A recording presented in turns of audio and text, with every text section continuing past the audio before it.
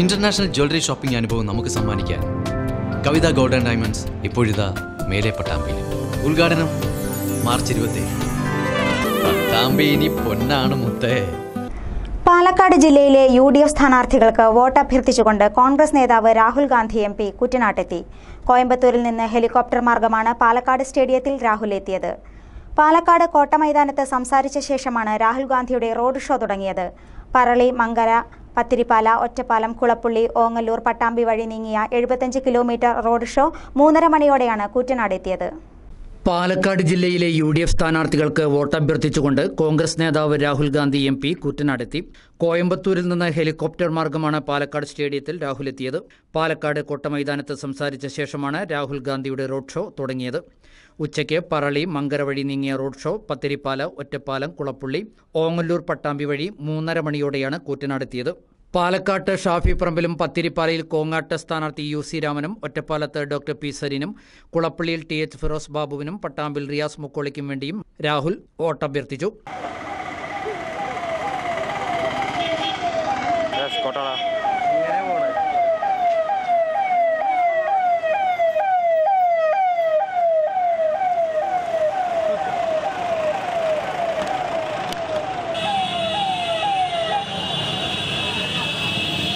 Hello, check.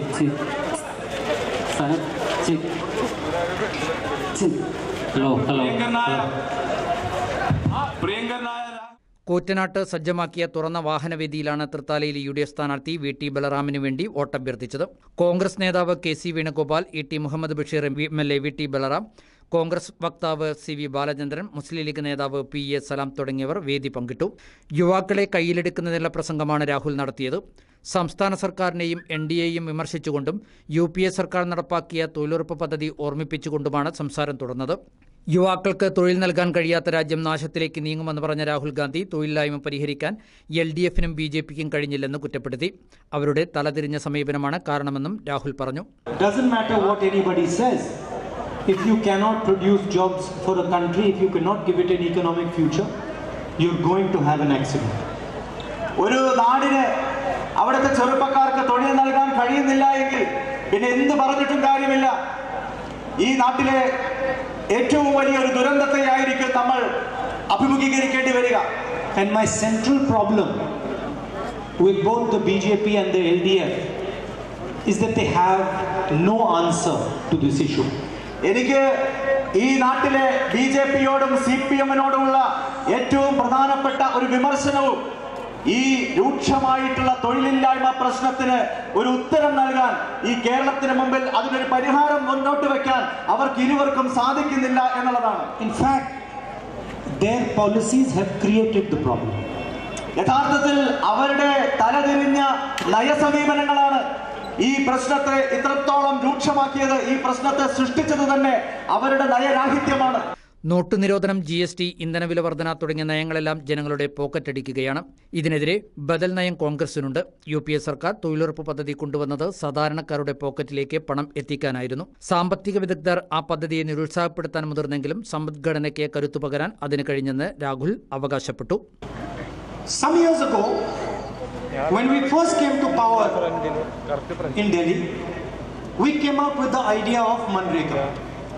ഏതാനും വർഷങ്ങൾക്ക് മുമ്പ് നമ്മൾ ഇടവേളയ്ക്ക് ശേഷം വീണ്ടും അധികാരത്തിലേക്ക് ഡൽഹിയിൽ തിരിച്ചു വന്നപ്പോൾ, നമ്മുടേതായ കേന്ദ്ര ഗവൺമെന്റ് ഉണ്ടായപ്പോൾ നമ്മൾ ഈ രാജ്യത്തിന് മുമ്പിൽ മഹാത്മാഗാന്ധി ദേശീയ ഗ്രാമീണ തൊഴിലുറപ്പ് പദ്ധതി എന്ന പദ്ധതിയാണ് സമർപ്പിച്ചത്. And the idea of Manrega was very simple: put money in people's hands.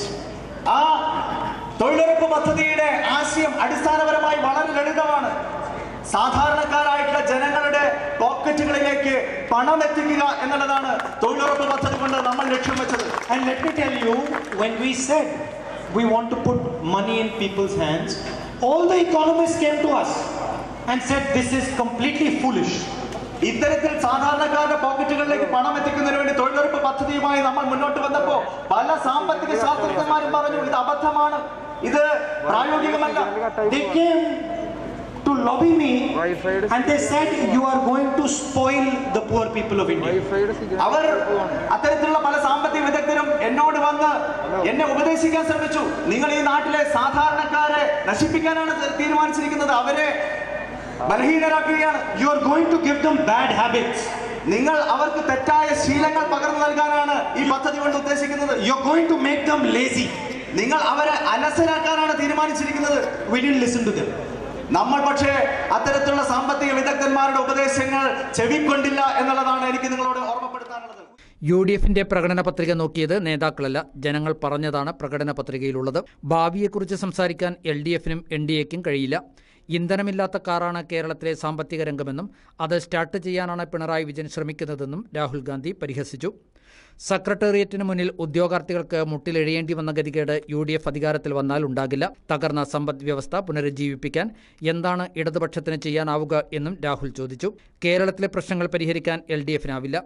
UDF അധികാരത്തിലെത്തിയാൽ ന്യായ് പദ്ധതി നടപ്പിലാക്കുമെന്നും രാഹുൽ വ്യക്തമാക്കി. Today, if you imagine bank accounts in Kerala, there are many bank accounts that have nothing in them.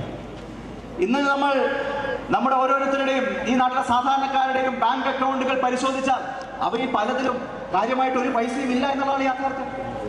There might be many people here. Someone is a farmer, someone is a fisherman.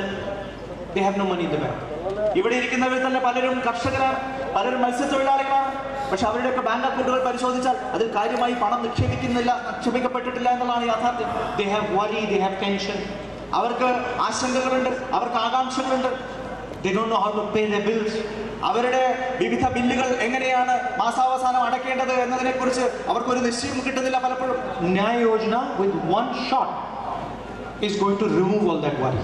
അത്തരത്തിലുള്ള എല്ലാ ആശങ്കകളും ഒറ്റയടിക്ക് അവസാനിപ്പിക്കാൻ പര്യാപ്തമായിട്ടുള്ള ഒരു പദ്ധതിയാണ് ന്യായ് പദ്ധതി. One shot.